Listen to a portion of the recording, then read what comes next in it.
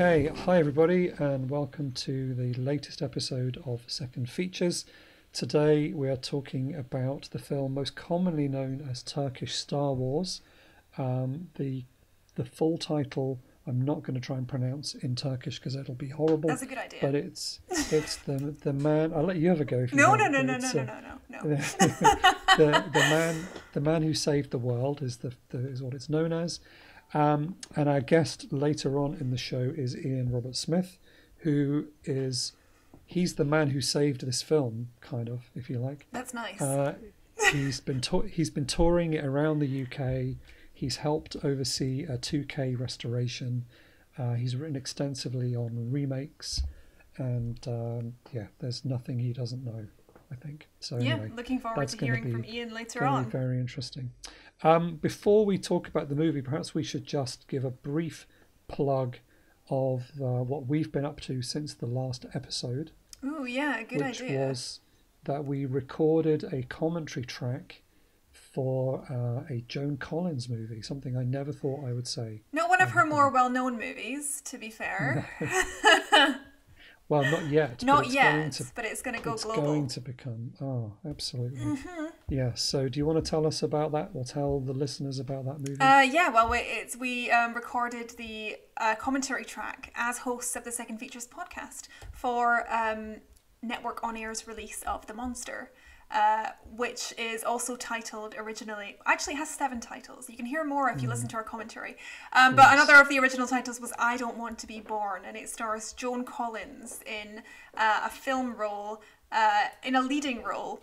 And it's a horror film, a kind of Exorcist / Rosemary's Baby style, kind of homage or rip-off. I don't know. Which word you want to use, but appropriate for the topic of this week's episode. Yeah, and don't forget, of course, Ralph Bates playing "It's a Me, a Mario" with his brilliant Italian accent. Yes, playing an Italian character with the most ridiculous comic accent you have ever heard. You couldn't make it up. So that is coming out. When is that coming out? October? Sometime in October. Yeah. They're doing it. They've got a couple of Halloween releases, so that's one of them. And I also wrote the booklet for that, and the Dark Eyes of London, which is their other Halloween release. So if you get both of those, I've got booklets in both. I apologise for that. But the main purpose for buying them, obviously, apart from hearing Ralph Bates' accent, is for our commentary. Our podcast commentary. Commentary. So that's fun. Yeah. Maybe there will be more in the future. I hope so. Who can say?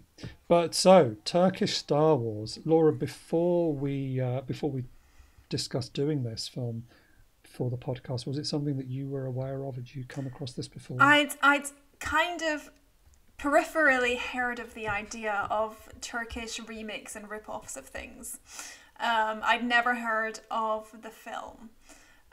So it was, kind of an interesting concept, and I didn't really know anything about Turkey or the film industry or the kind of context in which these kinds of films are made, so it's been really interesting for me to read up on that stuff and to learn about this. I will say, Adrian, I found it incredibly painful watching the actual film The Man Who Saves the World, which 1982 film, which is also known as Turkish Star Wars, but it isn't actually the plot is not Star Wars, but it does blatantly use a lot of footage and music from Star Wars and other Hollywood films.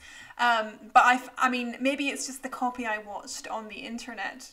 I'm not sure how it was meant to look originally. But it was, I found it quite confusing. I found that I could only take it in small doses. Yeah. Well, it turns out, so there's a very good documentary by a filmmaker called Ed Glaser, who has been one of the people who helped find this restored print that Iain can tell us more about. But there's about an 8-minute documentary he made on YouTube, which is worth watching. I'll put a link in the show notes. But he said in there that originally the film was about 2.5 hours long. 2.5 hours long? Yeah. So rather than split it into 2 films, which was one suggestion, they just cut an hour out. So you say that it's you said it's confusing. One of the reasons is because there's about an hour of plot missing. Well, that adds a lot of necessary context. And I'm assuming that's gone forever because they've only now just recently found a 35mm print. I think the negatives are long gone. So whatever hour of footage is missing that would have helped.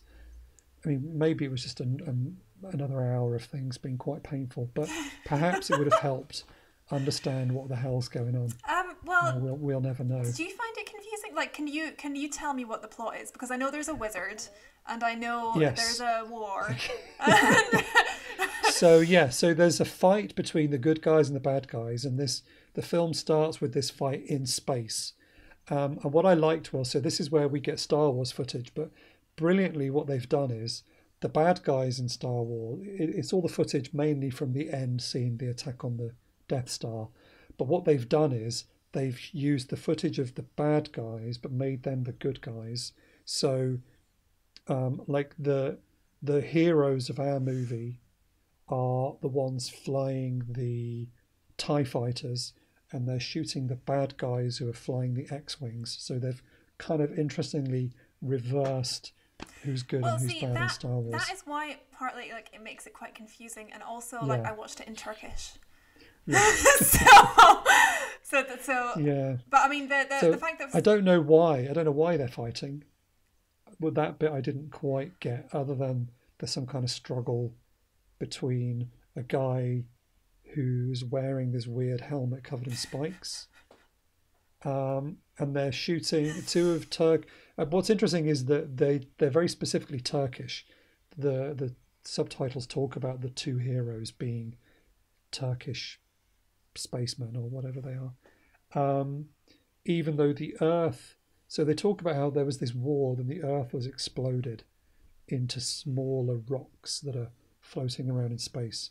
So there are communities of people from Earth dotted around on these little bits of rock, I think.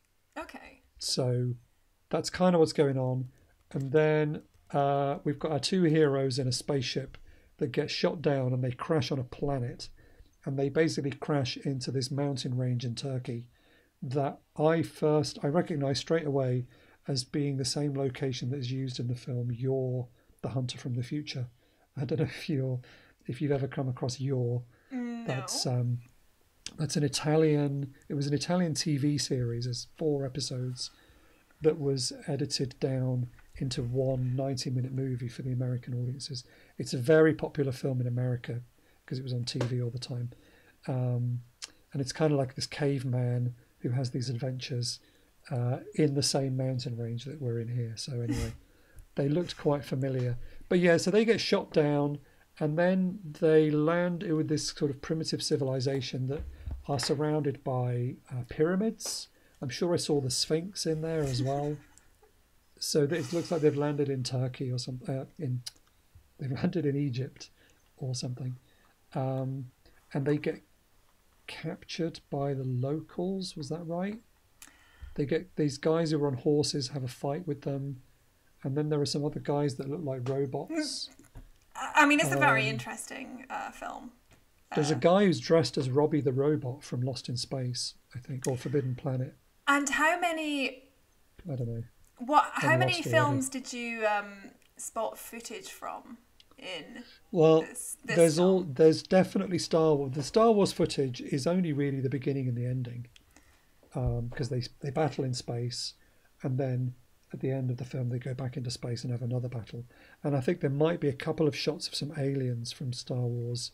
I think there's some footage from the cantina scene in Star Wars. I sound like such a Star Wars nerd right now. Not really. But like Star Wars nerds, I've met Star Wars nerds, and they'd be like, true. "This is from minute so and so of A New Hope." Okay, it's not. Yeah. But there's also definitely footage in there from, I think it's Sodom and Gomorrah. There's a bit when they talk about the history of the Earth struggle or something, and we see footage from Sword and Sandal movies.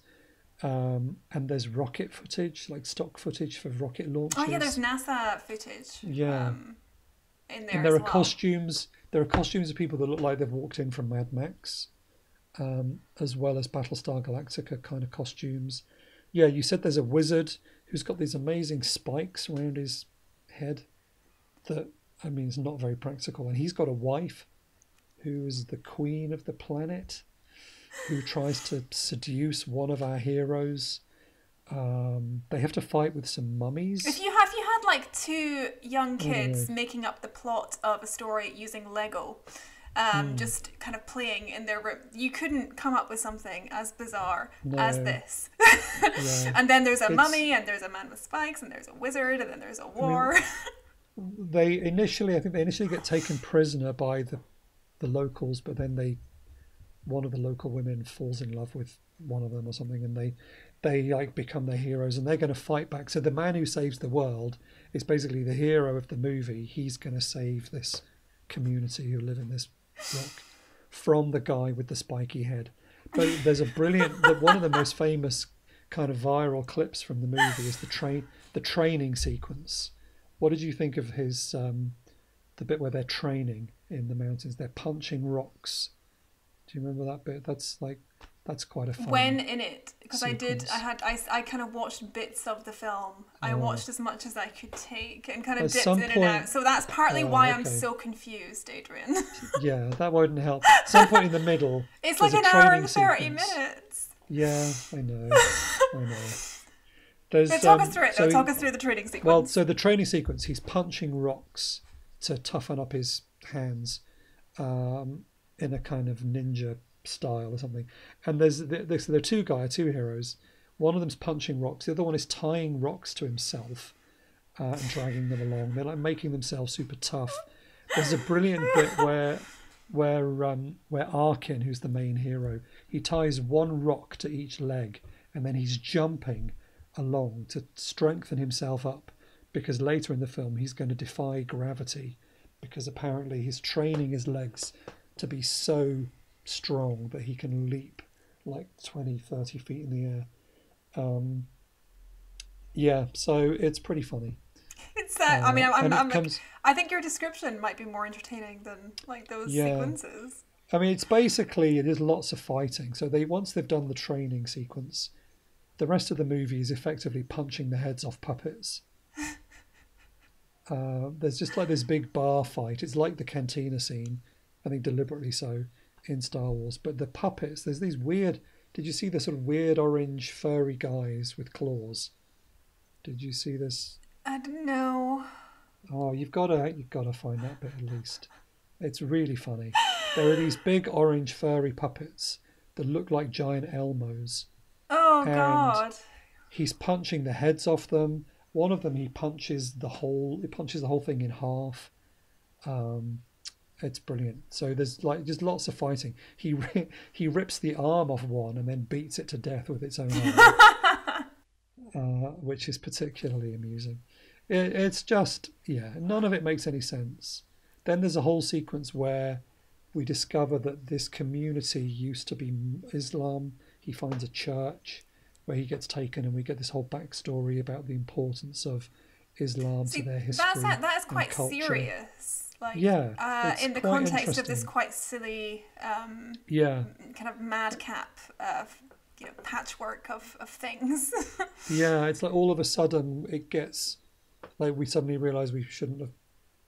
I don't know. Yeah, suddenly we've got to take it very seriously, and he gets taken through this sort of underground temple, and he's given a massive gold sword, which he can then use to fight the bad guys. But at some point, so it's really weird. So he's taking on the wizard, but then the sword turns into gold gloves for him to punch people really hard with. So I don't know.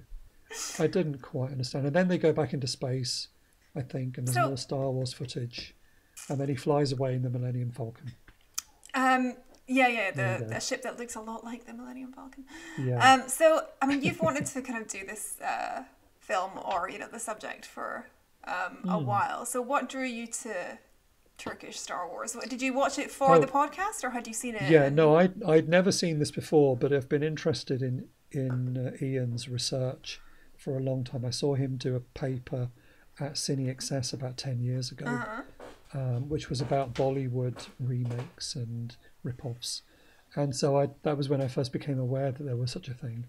And I've read Iain's stuff before, and I saw his book, and I saw him a couple of years ago when I didn't manage to get to any of his screenings. He did a series of screenings around the country with Turkish Star Wars, and I missed them all for some reason. But anyway, so that was why I suggested it, is mainly to get to talk to Iain. It's not because I think this is a masterpiece, but I would be quite worried for you. Yeah, though. It is very entertaining, but I think particularly there's a really good documentary that. So I went to a Zoom talk that Iain did a couple of months ago about Turkish cinema. That was really interesting, and everybody who attended the talk was sent a link by this Turkish filmmaker who made this documentary called Remake, Remix, Ripoff. I think I'm getting that right. So I had a look at that as well, and it was just really interesting to learn about how much hard work went into making these films. I mean, they're so fascinating, and the sort of industrial model of these films in sort of Turkish cinema. So the fact that these companies were making hundreds of films a year, that there are actors in Turkey who have like up to 1,000 films on their CVs. It's amazing. And the idea of sort of remakes and rip-offs, which of course I'm kind of more used to in the context of fan culture and fan-made productions and fan parodies, not in terms of like an actual organised industry. So I mean, it's really, really interesting. I've really been enjoying kind of reading about it. Unfortunately, this is the first film on our podcast I haven't been able to get through because it's too painful to watch. I'm sorry, but I challenge our listeners to watch this on the internet. You can get it. It's on YouTube. Watch it from start to finish without a break. I challenge you. Watch the version with the subtitles on YouTube. Yes, I would encourage you to watch the version with the subtitles. Yeah, you might get very lost. But I think this isn't the first film we've done where this talking about it and what around it is more interesting than actually watching it. And I'm sure it probably won't be the last. Hopefully, it's the last film that you couldn't manage to get all the way through. I mean, hopefully the first and last. It is interesting to be. I mean, it's like it's just nutty. It's like I've described it as like looking into a very bright light. And fearing that your retinas might detach if you look too long. That's how I felt when I watched this. It was like there's just so much. Yeah. Like I don't really understand any of it. There's a lot that's happening. That's fair. But it's interesting you mentioned that. I mean, about the sort of fan films. And one thing I was thinking when I was watching this is that I think this is something that students could really benefit from. If you're just starting out and making your own sort of short student films. I mean, when I was doing that at college, I would have loved to have seen this film because it's kind of inspiring.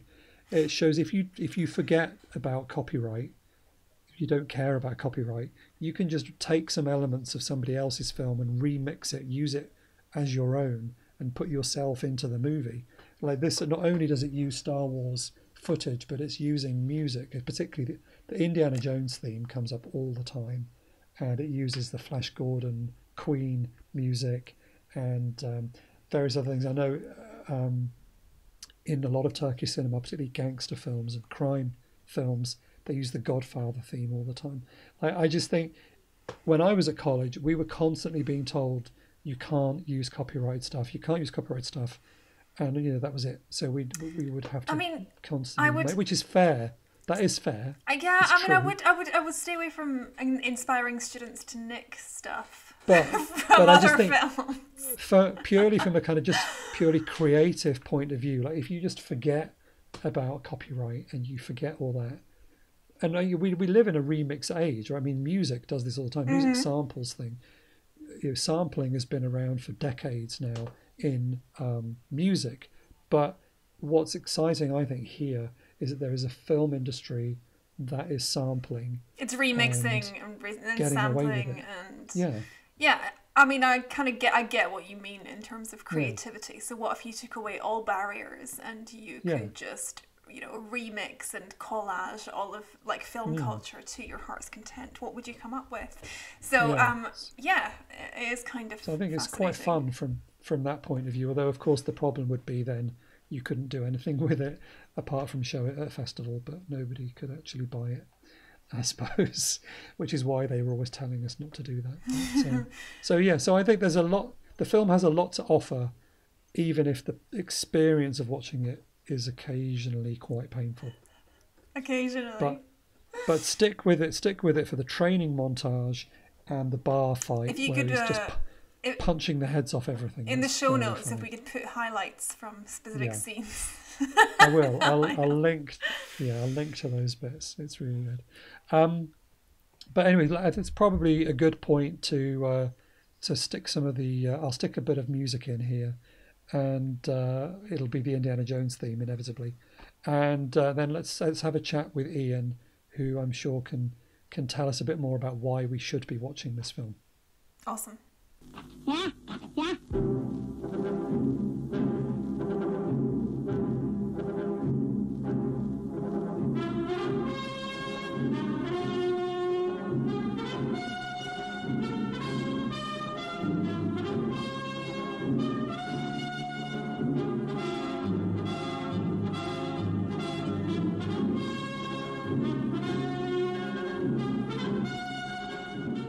Okay, so I'd like to welcome into the podcast, we've got Iain Robert Smith, who is a senior lecturer in film at King's College London, and he specialises in global popular cinemas with an emphasis on the ways in which material is adapted and reworked across national contexts.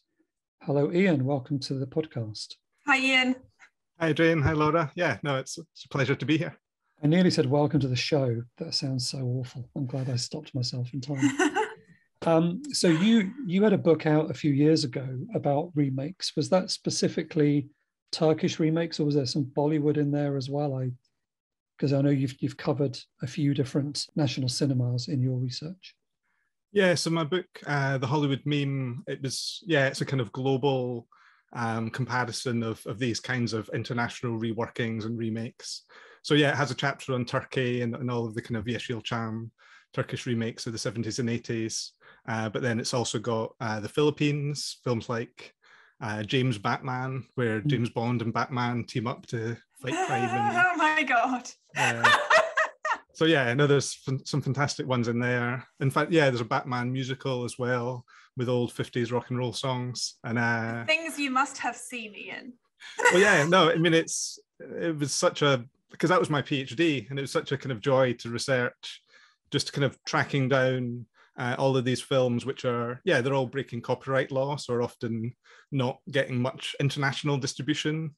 But they're not fan films, though. They're like proper films. Yeah. So that was one of my rules, is that I didn't want to have anything that was a fan film. It all had to be films that were released cinematically, that are proper feature films. But yeah, so I had Turkey, had the Philippines, and then Bollywood as well, and was kind of comparing those. But it also, I mentioned examples from Indonesia. There's the Lady Terminator, or at least that was its release when it played in Grindhouse in the US. And then is that the one with the tagline, first she mates, then she terminates? That's something the one. Like that. Yeah. So it kind of mixes the kind of local legend of the South Seas Queen. So like the title of the film in Indonesia is The Revenge of the South Seas Queen. But then when it plays internationally, it's Lady Terminator, because they've taken that local legend and then just added in the plot of the Terminator. You know, switched the gender, but it follows the rest of the story pretty closely. I mean, I have to say, this is making some of the films I study sound downright classy. No, it is a problem. I think I don't think I've ever written about a classy film. Well, who's to say what is classy and what isn't? I mean, you're in good company. We're all kind of we're all of that bent, I think. But yeah, what's the just out of curiosity, what is the nuttiest thing you've ever seen, or the weirdest combination of stolen copyright material? I mean, there's Uchtiv Adam, which was one of the Turkish ones, and in fact, we've just tracked down a 35mm print of that one, so we're hoping that at some point we can restore it and scan it and screen it. But yeah, it's Captain America teaming up with Santo, so the wrestler from Mexican cinema, to battle Spider-Man, who's running a smuggling operation through Istanbul. And it's just such a wonderful combination of characters and contexts. So yeah, I think that's one of my favorites. And yeah, I'm really excited that we might actually get to show it to more people, because right now, yeah, there's an old DVD release of it's like a transfer of an old VHS. It's not great quality, so we're hoping to do a proper restoration of that. And cool. The Captain America in that film, he's in the Turkish Star Wars film, isn't it? It's the same guy. Yeah, the same actor. Yeah, who's the kind of second lead in Turkish Star Wars, and yeah. Now, I'm really interested in just something you said there. Before we get into Turkish Star Wars itself, you mentioned they're tracking down a 35mm print, and I'm interested in the level of detective work that you have been involved in over the years with some of these films. I know you've been involved in helping rescue some of these films. How do you go about tracking down 35mm prints of Turkish movies? What's your process there?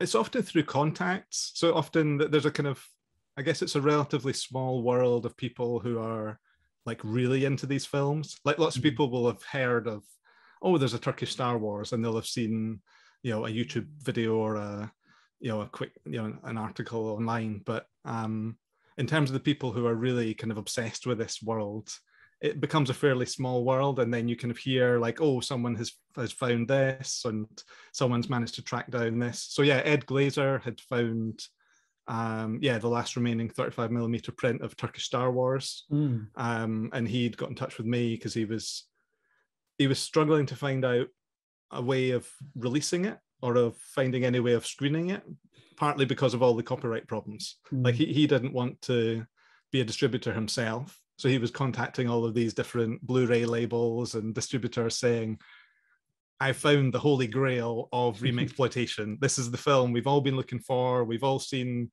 crappy 9th generation dubs of a VHS that's been transferred to YouTube and just looks horrible. We now have an intact 35mm print. Let's screen it. And they all say, we'd love to see it.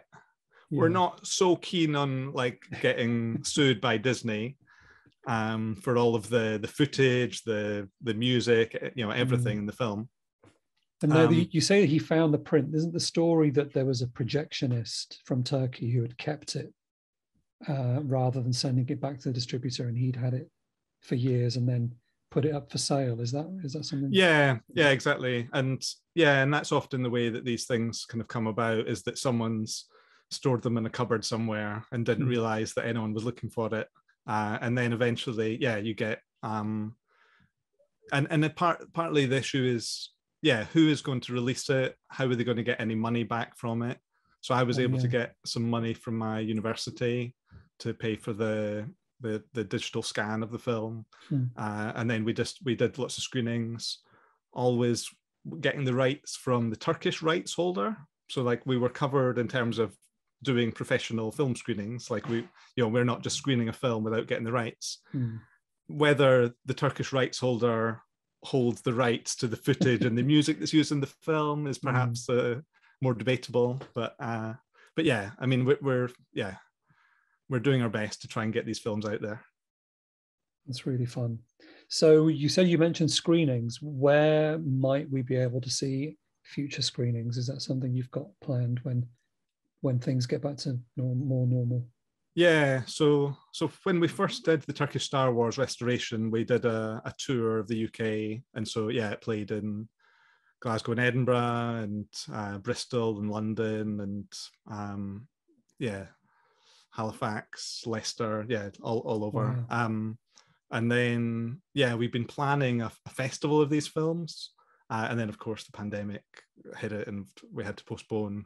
But right now we're looking at next April at the Cinema Museum in London. Oh, cool. So we've not properly announced it yet, but that's the plan. And the plan is it will have a full 2 days weekend festival with 6 films. So the remakes of Turkish Star Wars, Turkish Exorcist, Turkish Star Trek, Turkish Some Like It Hot, Turkish Death Wish, then Jem Kaya's documentary about the whole phenomenon of remake exploitation, and then guests. So we're going to try and bring in Jem Kaya over, bring Ed Glaser over from the US, bring loads of Turkish academics over, to kind of give introductions and do Q&As and just give a bit of context.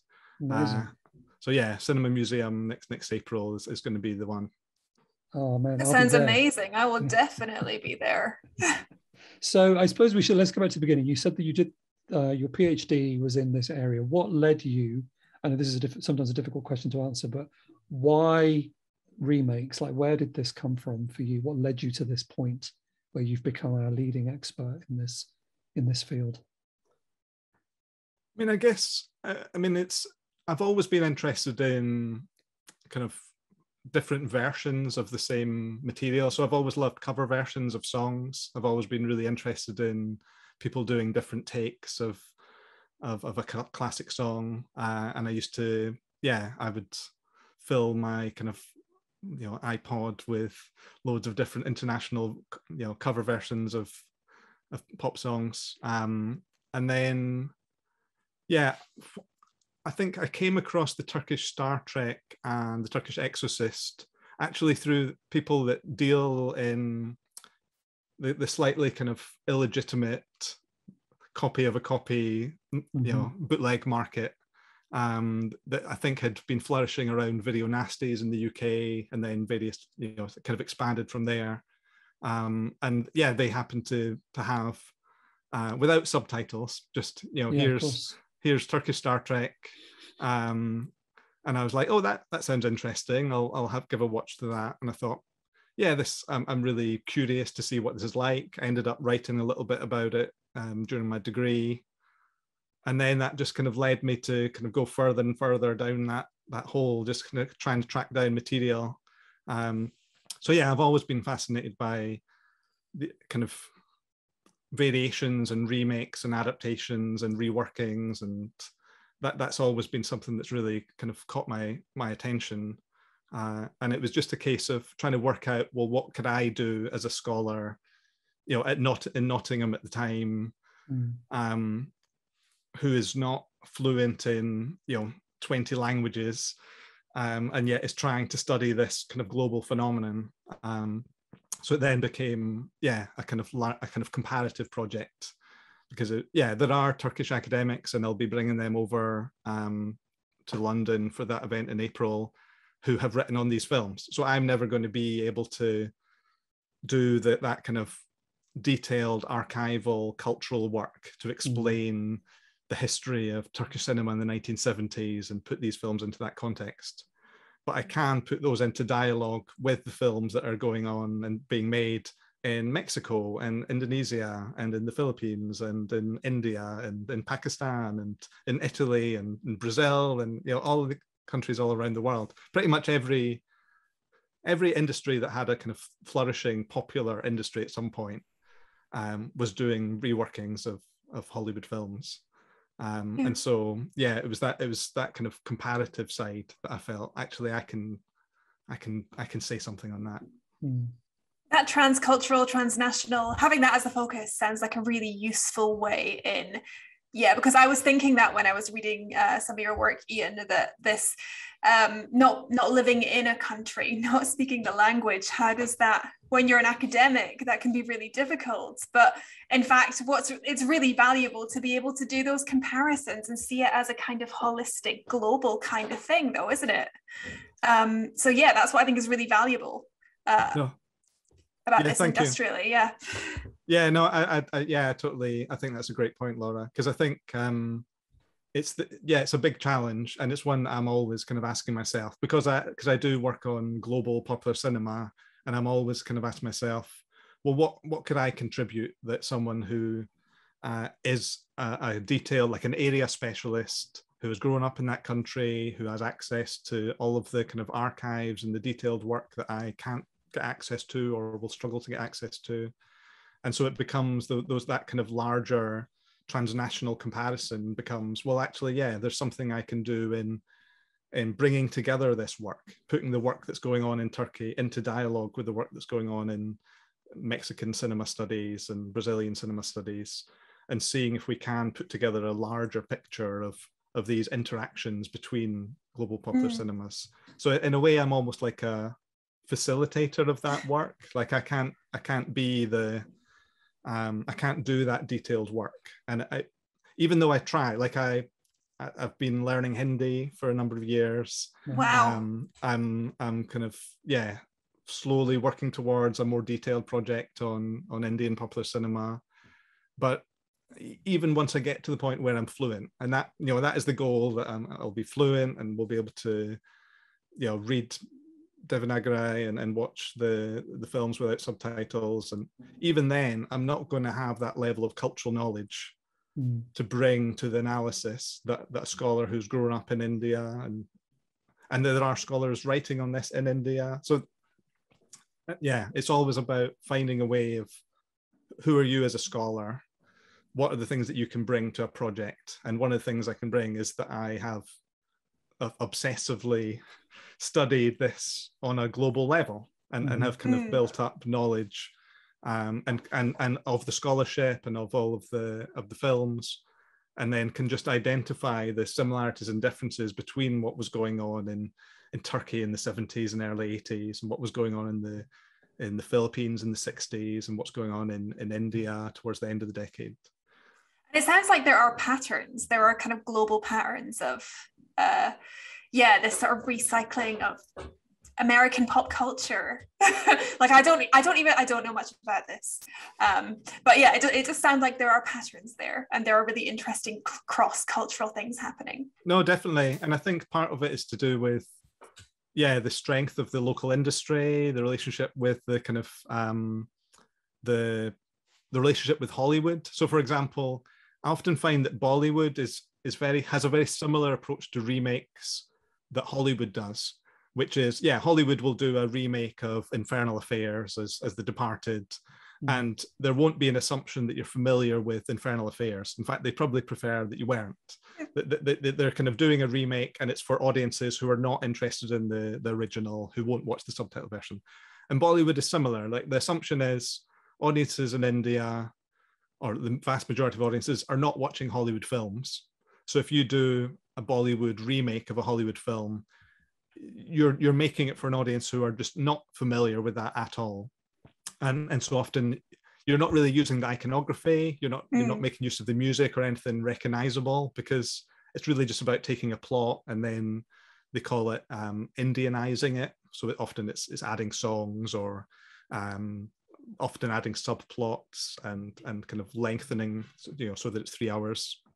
But whereas in Turkey, with these, with Uchdev Adam, with Captain America and Santo and Spider-Man, you recognize those characters straight away. And the purpose of the films is to kind of, for audiences to recognize them.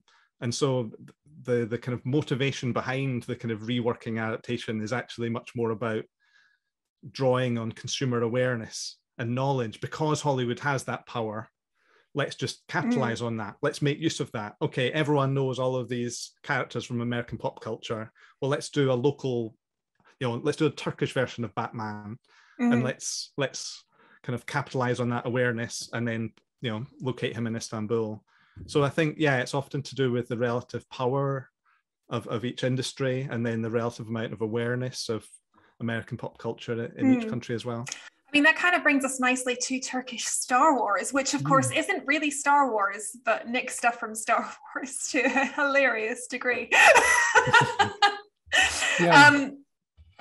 I was going to ask, like, why they weren't sued. Is it just because they were too small, or like it was just too S word? Sorry, I don't know if we're allowed to swear on this, Adrian. It's just so blatant. I mean, it is. I think it's partly to do with it being fairly small. So not because they're not getting distribution outside of Turkey, there's a sense in which it's not a big target for Lucasfilm to go after, or now for Disney to go after. So I think that's part of it. But it's very blatant. It's using footage from Star Wars and music from Raiders of the Lost Ark and Flash Gordon and Battlestar Galactica. And so I think, in terms of breaking copyright law, it's very, very blatant. Is it right that there was no copyright law in Turkey at the time? So for them, they could get away with it because that was just how the law stood? Yeah, I mean, it's complicated because there they were signed up to the Berne Convention, so like there was kind of international copyright law nominally on the books, but it was never really applied. Not until Turkey was applying to join the EU many years later. So I think it's partly to do with a sense in which copyright law in that kind of Anglophone sense of it wasn't really being applied in Turkey, and also, the industry in Hollywood just weren't really aware that this was happening. And often, like over time, they become aware. Like by the 90s in Bollywood, when they're doing loads of unlicensed remakes, Hollywood studios start to come knocking and start to come and say, hang on a minute, you should be paying us, the licensing rights for this. Yeah. But even I think with Turkish Star Wars, I think they'd struggle to ever get licensing rights for what they've used, just because they're using all the footage. So my understanding is I watched the Ed Glaser, a little documentary that he's got on YouTube, which I saw your name was in the credits of that. And in there he talks about the fact that it wasn't always the plan to take footage from Star Wars. That was a solution, because they did actually build some proper spaceship sets, but they built them on a beach, which then a storm came in and destroyed them. So they didn't have the money to rebuild them. So that's when he took the footage illegally from Star Wars. So it seems to me that this wasn't a common practice in Turkish cinema. They weren't always just nicking footage. Music, yes, definitely. The Godfather theme crops up all the time, but not footage. So is this film quite unusual in that sense, that it's actually incorporating Hollywood footage as well as just imagery from? Yeah, no, definitely. I would say, it is quite unique in that sense. And you're right. Yeah, so Çetin Inanç has talked about, the kind of excuse is that, their set blew away and therefore, they didn't have a budget to kind of replicate Hollywood special effects. And so they make use of the footage from Star Wars. But there's very few filmmakers who produce films for cinemas that are not just fan films that are using this. I mean, I guess Godfrey Ho in Hong Kong makes use of footage from other films, but even then, I don't think there's anything quite like Turkish Star Wars in terms of that blatant use of. Just like following on from that question, I just have to wonder. So this was what, 1982 that Turkish Star Wars came out. I think I'm getting more Scottish as I'm talking to a Scottish person, because I'm like, I've been in England for a long time, and suddenly there's like a Scottish person from the East Coast. Hello. So anyway, 1982, Turkish Star Wars. But like actual Star Wars would have been a cultural phenomenon globally. So like Turkish audiences, would they have just been like really aware of Star Wars, and how would that complicate how they watch this film? No, that's a great question. Yeah, because they would have been aware of Star Wars. It was released in the country. That they were, it was a big hit there, just as it was everywhere else. So it's one of the things that Neze Erdoğan, one of the Turkish scholars who's written on this, talks about, because he thinks that there's something quite different between this and other remakes, because you're kind of you're watching the film and you're aware that is footage from Star Wars. It's not like audiences are watching it and thinking, oh, Çetin Inanç's budget's gone up. There's some, he's got some great special effects there. It's like, oh yeah, that's that bit from Star Wars. And like, oh yeah, there's the Indiana Jones theme kicking in. And so the relationship with it is a little bit like a parody. That's often one of the debates around these films. Like, are these films making fun of Hollywood and kind of like ripping off Hollywood and therefore using it as a form of resistance against Hollywood's power? Or are audiences actually laughing at the film and its kind of failure to be able to emulate Hollywood? They don't have the budget and they don't have the ability. So some of the scholars who've written on the Brazilian parody of Jaws talk about that, because on the one hand, it's a Brazilian parody of Jaws. You could totally make a kind of progressive, kind of resistant argument saying, they're taking the power of Hollywood and using it as a form of jiu-jitsu against the domination, and kind of they're able to kind of rip off those elements, use them to their own purposes, use them again. But ultimately, audiences are laughing at the bad special effects and the bad attempt to do a Brazilian version of Jaws. And I think it's quite similar with Turkish Star Wars. Yeah, I mean, they seem to be taking it very seriously. They don't seem to be trying to make a comedy with this one. Yeah, no, I think that's true. Yeah, and it's there are different ones. I mean, the Turkish Star Trek, so it's the Turistoma series.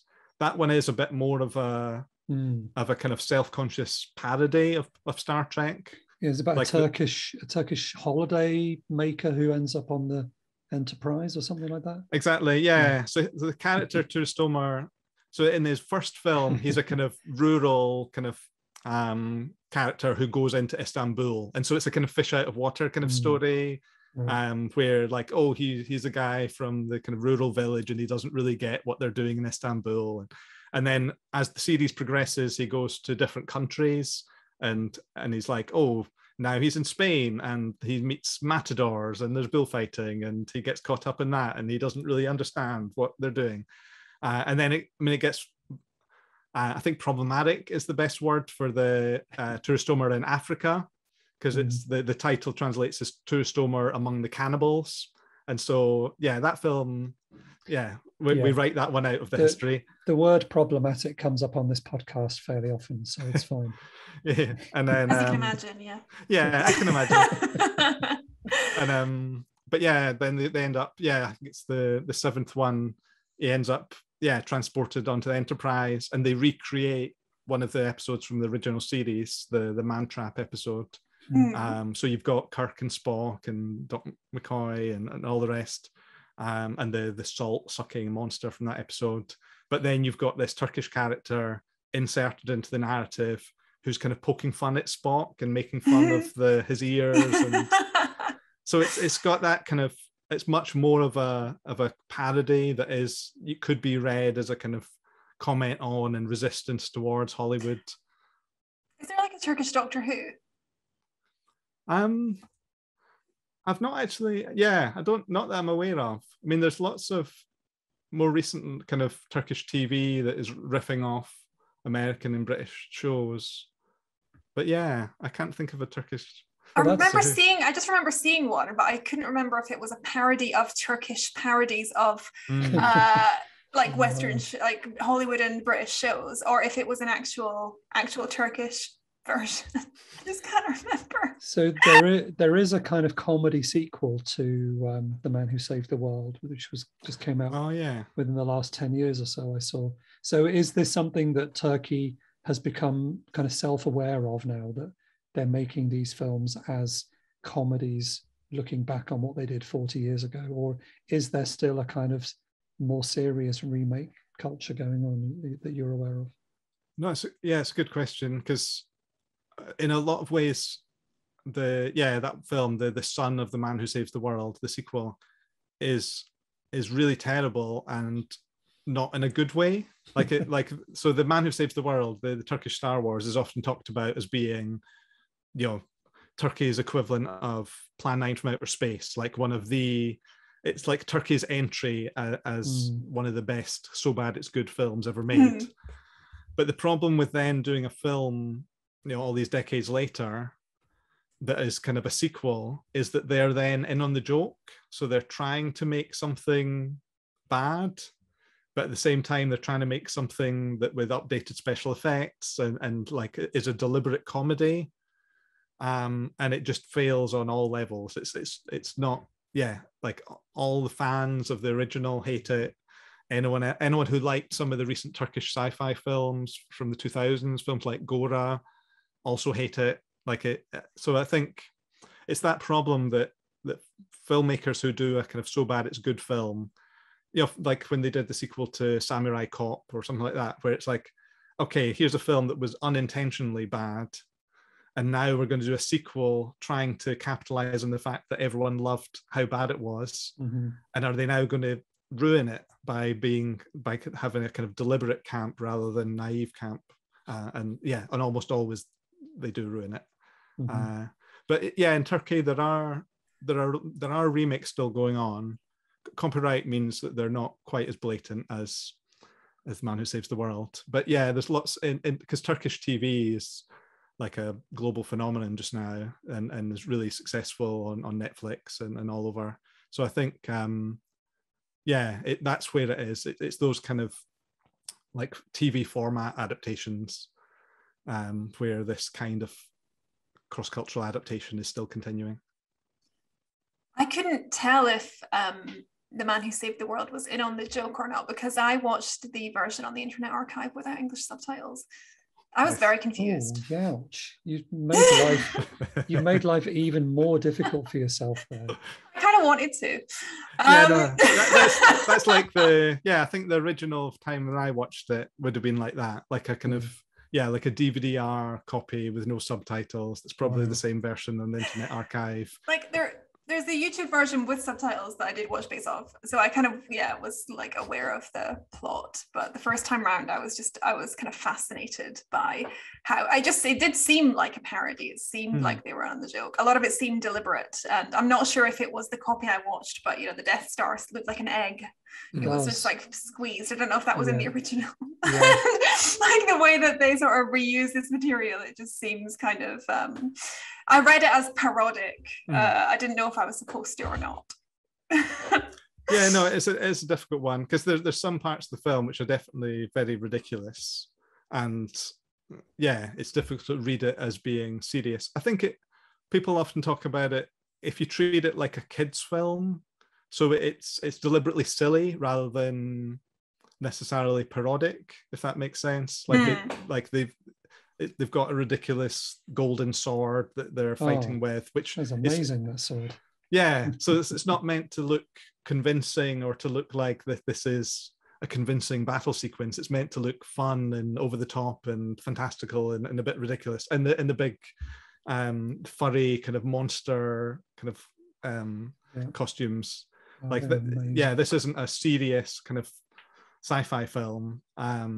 But on the same, I didn't think it. Yeah, in any context, it could be taken that way. When I watched a few years ago the Turkish Wizard of Oz, and that was without subtitles. So, but we know the story of the Wizard of Oz, so that's fine. I can follow that, and we sort of laughed along. But I did wonder, again, coming back to this word problematic, should I have been laughing? Like, should I be comfortable? Am I laughing at somebody else's cultural, output because of my own ignorance of what they're trying to do? Like, we could laugh at The Man Who Saves the World, but then all of a sudden there's a whole section where they go into a church and it all gets very serious and religious, and they talk about Islam, and all of a sudden you're like, oh, hang on, I probably shouldn't be laughing at this now. Am I being horribly culturally insensitive by finding this funny? I don't know, bringing what we bring to it from a sort of Western cultural perspective, that must be something you come up against all the time in the films that you look at. Like, is Definitely. Is it okay to laugh at something just because they might have been doing it very seriously? And I don't know, how do you resolve that? No, I think that it's definitely an issue that comes up, and often, sometimes the screening context can change it, because as you say, if you're watching without subtitles or the bad copy, there's a kind of particular way of watching it. And for a long time, the Turkish Exorcist, so Şeytan, which basically it's almost shot-for-shot remake of The Exorcist, except the Catholicism's replaced with Islam, so iconography shifts and some of the characters change a little bit, but it's fairly close.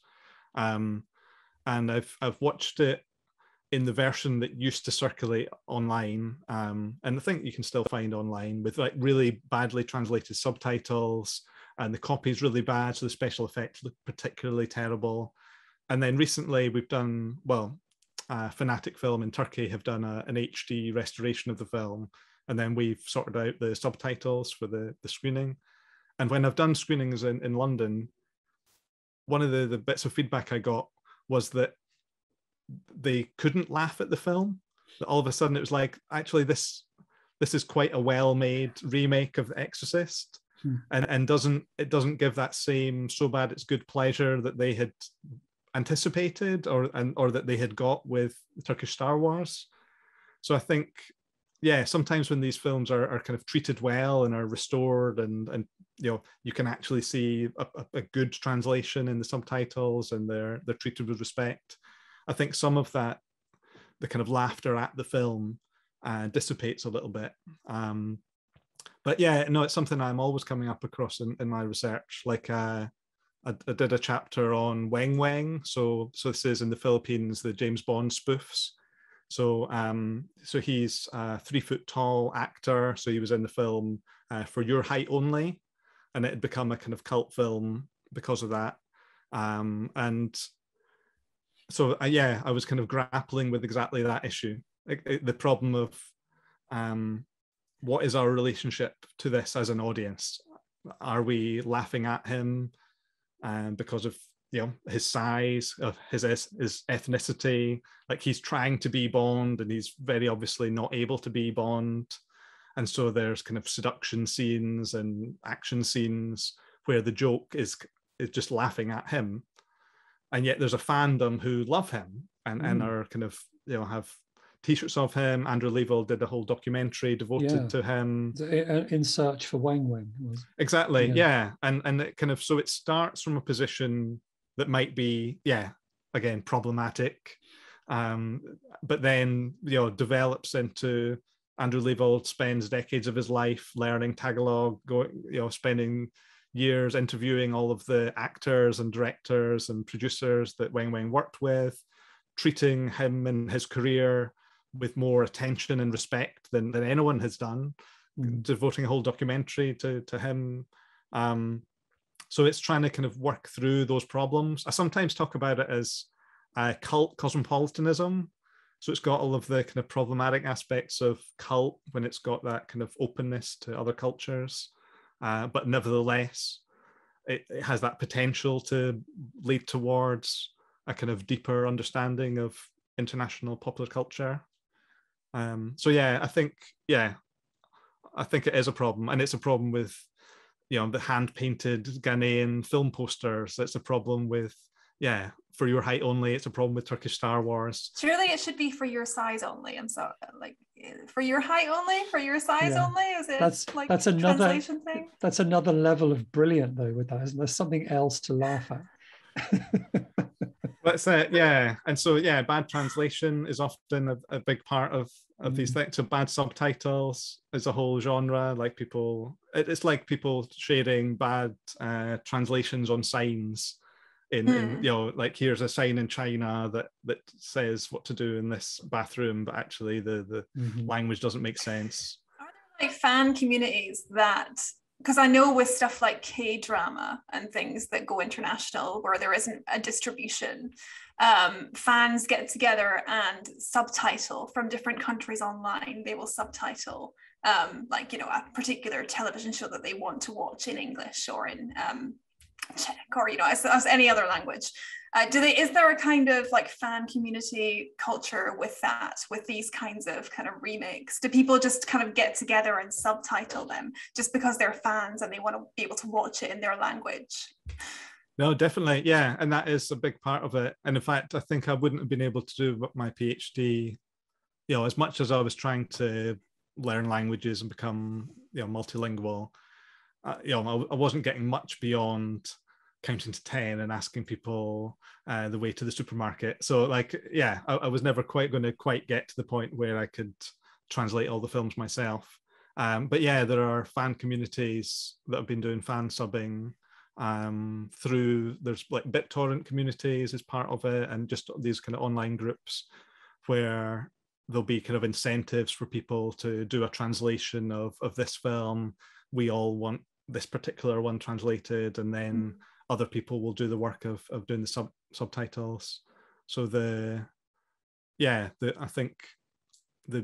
musical Alias, Batman and Robin was one where I'd got some money from Nottingham at the time, was able to use that to pay someone to translate it, and then I did the subtitles and then shared that with the community. So there's definitely that kind of fan community where everyone brings in the skills and time and expertise that they have, just to kind of make sure, one, that you've got the best quality version of this film, then you've got accurate subtitles that are properly matched up, And then more recently, now you've got companies like Fanatic in Turkey who are doing HD restorations of some of the films, but they're doing it without subtitles. So then, of course, the kind of fan subbing communities then kind of come together and make sure that there are proper English subtitles for all of these releases as well. Cool. Amazing. Yeah, you're doing great work in bringing all these things together. It's that thing where, because I think there is often a little voice in my head, as you're saying, like, is it problematic to be watching these films, writing about them, like screening them even? Because there is that sense of like, oh yeah, here's another funny, weird film from around the world. Let's laugh at how weird and bizarre it is because of cultural differences or mistranslation or its use of elements that we recognize from Hollywood, but with bad costumes, or it's music from another film that makes it kind of incongruous.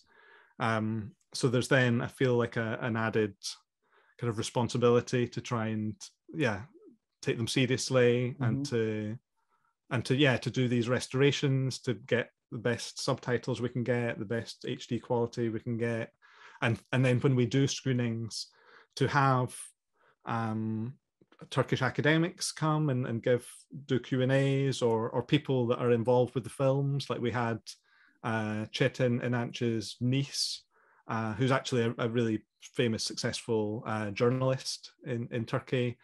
She happened to be over in London when we were doing the screening, so she came and gave a Q&A talking about her uncle. And I think there's that sense of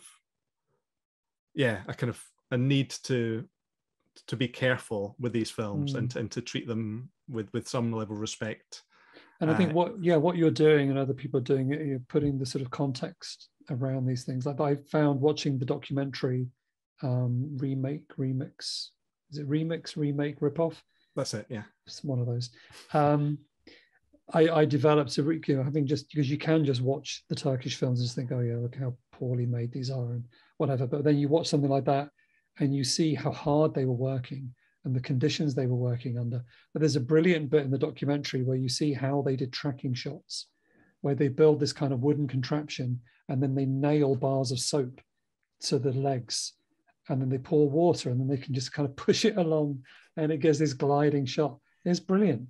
And when you see how primitive perhaps that's not the right word, but how sort of basic their equipment was, the time constraints, financial constraints, political constraints, the fact that they were making all of these films, just churning them out, new films every week, is kind of amazing. I think that does help you to, knowing how hard they were working means that you can't just point and laugh. You've got to respect what they were doing, even with something as ridiculous as The Man Who Saved the World.